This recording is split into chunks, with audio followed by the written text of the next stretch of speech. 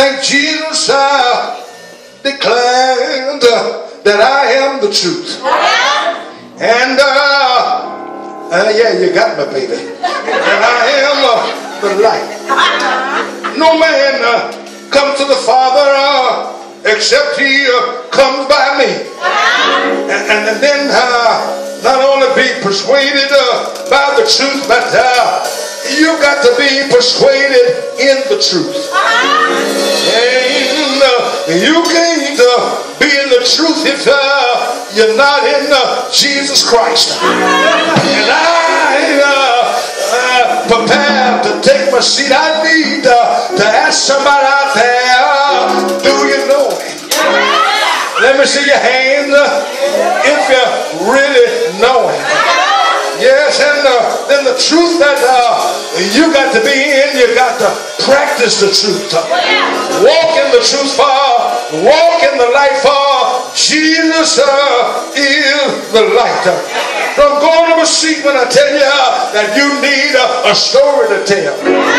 If they wake you up at midnight, you ought to have a story to tell.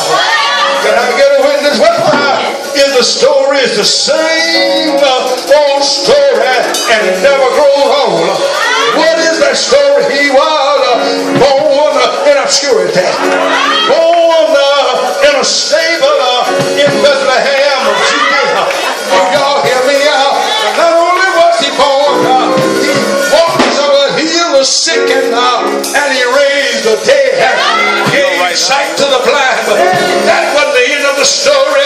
One third there, they marched him from judgment hall and condemned him as a criminal.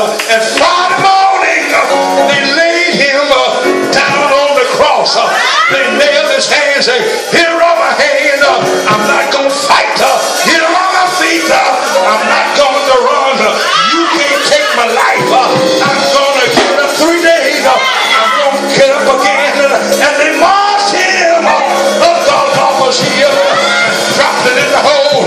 When they dropped it in the hole, heaven and earth came together as heavenly splendor, and people got up out of the grave and began to walk the old grave. They took him down and put him in a borrowed tomb. That was not the end of the story. Can I tell you the end of the story?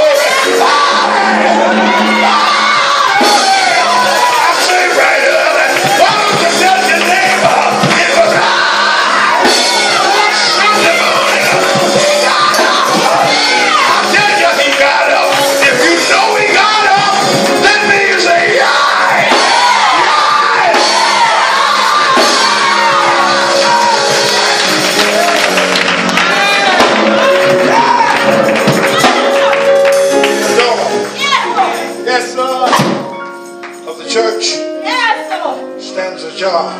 You can come by letter, Christian experience, or by baptism.